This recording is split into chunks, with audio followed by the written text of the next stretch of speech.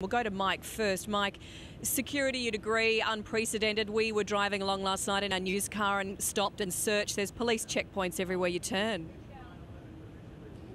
Yeah, and it's only going to get tighter, Mel. We're actually just along the fence of Ground Zero, just where the South Tower would have been. Of course, the second tower struck the first to fall. And we're outside a memorial at one of the firehouses here where they lost 6 firefighters. 343 in total were lost that day. And in fact, they had a memorial for the firefighters today. I'll just spin you around to show you. They've blocked off all the streets around here, around Ground Zero, in preparation for tomorrow. And we're told that it's going to get even tighter. In fact, you can see your building up the top there. That's where Mel is.